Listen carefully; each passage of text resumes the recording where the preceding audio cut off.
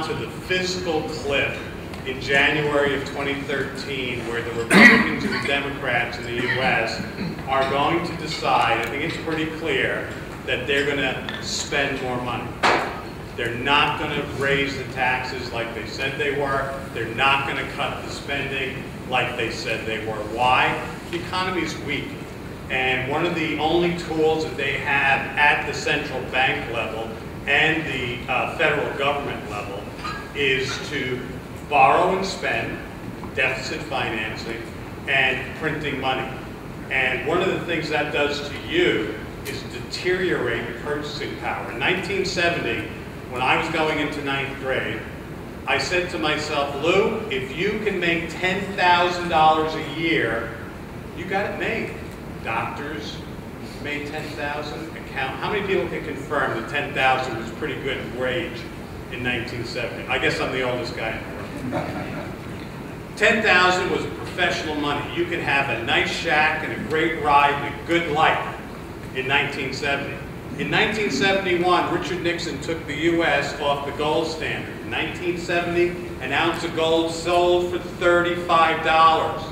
By 1978, after releasing the currency from the anchor of gold, it cost $30,000 to have the same purchasing power as $10,000 in 1970, just 8 years.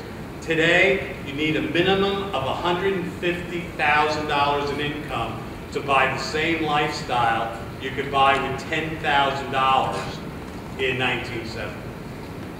Gold is the only asset that has performed to maintain that purchasing power and accelerate it. Gold and silver have done very well as other rare items. And that's really the driver when you look at the markets for physical precious metals. It's the scarcity. There is only so much coming out. If you've been following the gold miners, as I have for many years, their costs keep going up and their deposits keep getting thinner. They're looking further afield. Instead of having rich veins to mine, they're taking lower grades and having to spend more time and money to process that particular ore body. It's very difficult to get it out of the ground. Plus, demand is accelerating. So tight supply, excessive demand drives the price of the commodity. And as an instructor at Sheridan College, when I'm teaching macroeconomics, it's very clear when I show a chart for gold going back to 1970.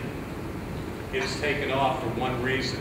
There is lack of supply and excess demand. We talk about it all the time on the show. Today we got the report from the International Monetary Fund about central bank buying from emerging economies like Brazil. Another 40 tons of gold bought by the central bank as part of their investment in reserves of currencies and precious metals in an effort to keep their economy.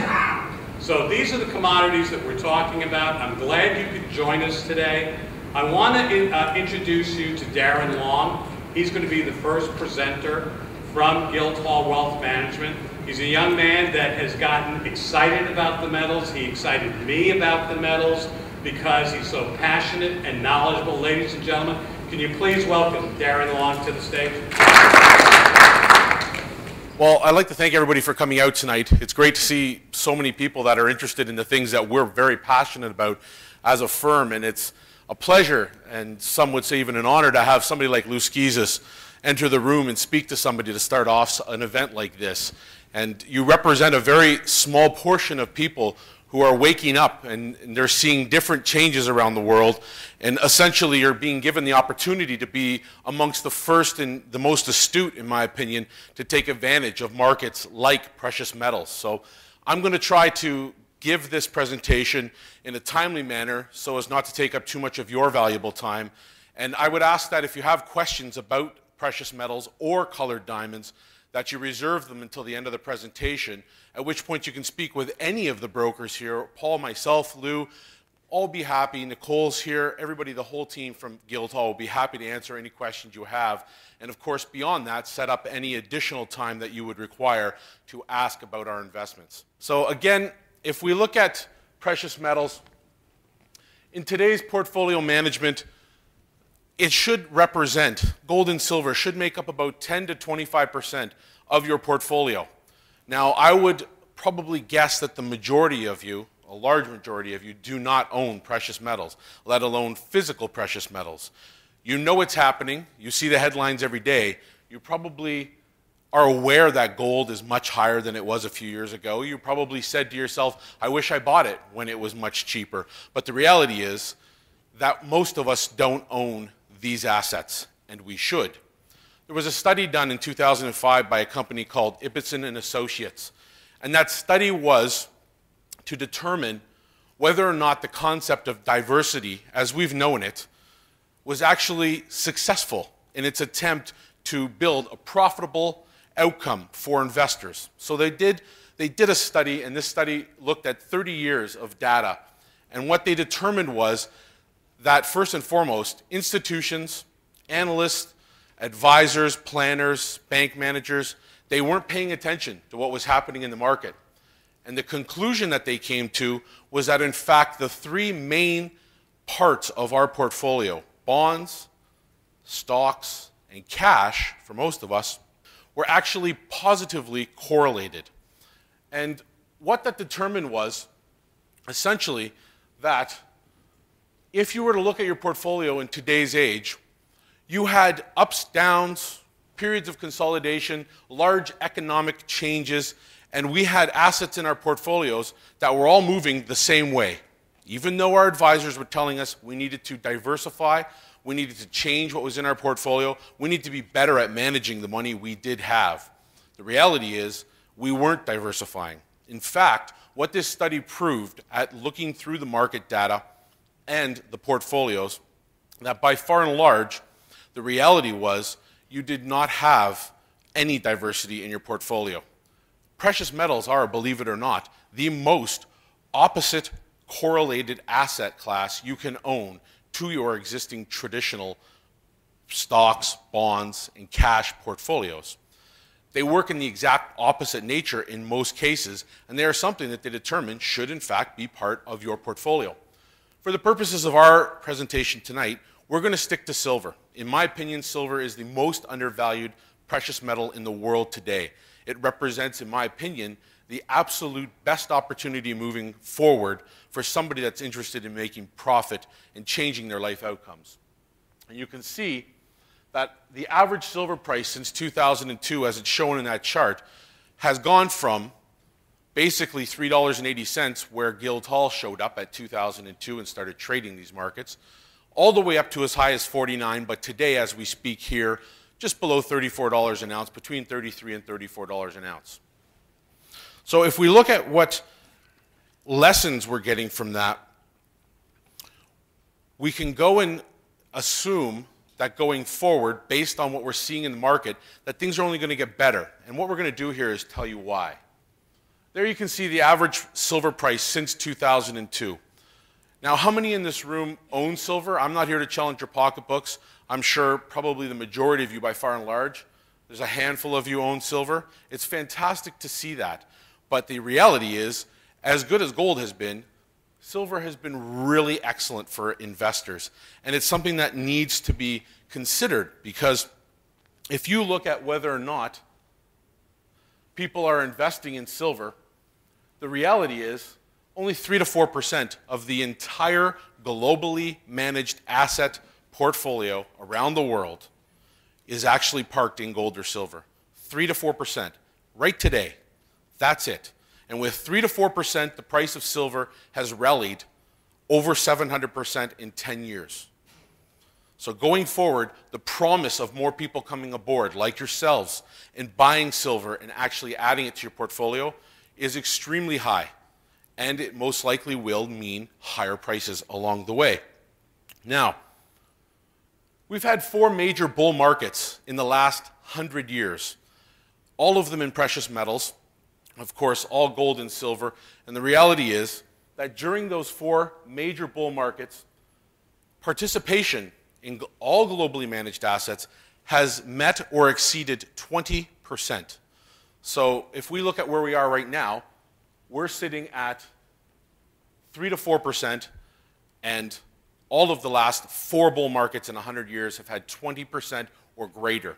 So in terms of being promising, I would obviously venture a guess at this point, it's long term, but based on that reality, suggest to you that silver is going much, much higher. And in the 70s, which we're going to look at in a little bit more depth tonight, that bull market, the last time we saw gold and silver take off and huge rallies in, in the markets worldwide in the prices of silver and gold, the last time that happened, that period of time, 10 years, was a period in which more millionaires were made, more so than any other time in history. It's never been repeated, not in the dot-com era, not in any other era. In those 10 years, more millionaires were made because they invested and sold silver than in any other time in history. So when we look at silver, or gold for that matter, but precious metals in general, the last 4 bull markets have told us there are 4 major building blocks, 4 fundamentals that are essential to seeing higher prices. We're going to cover them all here tonight, but for the purposes of getting going through this presentation, I'm going to put them onto the screen for you, and you can take a look at them. It's global currency devaluation, and when we started doing this back in 2002, it actually was just the US dollar, and we were more concerned with the loss of value that we were seeing. It's the reserve currency of the world, and when it starts losing value on an accelerated basis, it's a concern for everyone. So we were looking at global currency devaluation, and now in this day and age, currencies all around the world are being devalued. They're being printed, as Lou said earlier, and this is something that's of great concern. We have inflation. We have geopolitical hotspots, reasons that whole countries are buying gold and silver to protect themselves. And of course, the most important building block of all is supply and demand. Quite simply put, I'll go through the stats tonight, but this is on its own a reason, aside from everything else, that I myself would encourage you to own silver, if for any other reason. So if we look at the recent history and the bullish building blocks that I just talked about, I want to tell you a little bit of a story. Back in 1971, the US, the big mega power, was the tail end of Vietnam. The US had amassed a tremendous amount of debt, as it always does when they go through periods of war. They've seen it, we've seen it lately. It happened back then as well. They were in debt to many countries. President Nixon knew that the monetary base was expanding. He knew money was being printed. He knew that that was going to change the outcomes of the average American citizen and the economy. He couldn't stop it from happening, but he also knew that there was something in the way from that happening. There used to be a gold standard. It meant that you could not print more money than you had gold to back it. At that time, gold was pegged against the US dollar. It was $35 an ounce, 1971. Nixon comes on air, and he says to the American people, we're ending the gold standard. You can look at the clip up on YouTube. I highly recommend you do it. He says we're going to end this standard, and it's not at all going to impact you. He reassures the public, in fact, there's not going to be a period of money printing. We're not going to go down that path. We're simply ending the gold standard. There are reasons for it. Among other, countries are coming calling for their debt. We owe other countries, and they're asking for their debt in gold. We don't want to give up our debt. It protects us. So our gold, it protects us. So ultimately, he said, end the gold standard, and in a period of a couple of weeks, it was ended. We went into the next generation and the next decade. And as I said earlier, at that time, gold was sitting at around $35 an ounce, and silver was sitting at $1.55 per ounce. And that was in 1971. And again, the people were losing faith. I mean, ultimately, the currency of the day is only backed by our confidence in it. It's backed by nothing. So when you get rid of a gold standard, people's faith and their loss of faith in that currency accelerated. So what happened was, during the next decade, we saw gold in the 1970s jump from $35 an ounce all the way to January of 1980, where it topped out at $850 an ounce. Now, if you look at that chart, that's very impressive.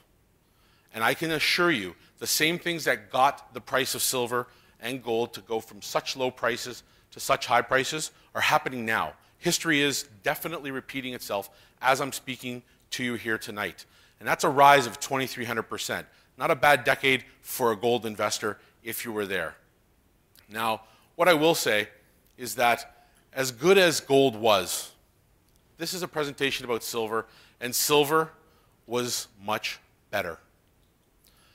In fact, silver in the 1970s, as you can see the chart is going to show, went from $1.55 all the way up to $52 an ounce. It's a 3,200% gain in 10 years. And again, very few of us can recant stories of any of our family members owning it or benefiting from it. But as I said, more millionaires were made in those 10 years in a quicker and shorter period of time than at any other time in history to this point. So in the 1970s, let's take a look at what we saw. We had federal debt that was tolerable. In the US, it was about $1 trillion, as opposed to today being $16 trillion. And when I throw around terms like trillion and billion, I'm going to show you a visual of what that money looks like so you can understand, because I think we lose perspective on it. We don't understand quite what that means. But federal debt was tolerable. Citizens had savings rates. Back in 71, 72, savings rates on average were about 10% in the US, and in Canada very similar as well. Today, if we fast forward, we have little or no savings rates, especially in the US, especially post-2008. Saving rates have dropped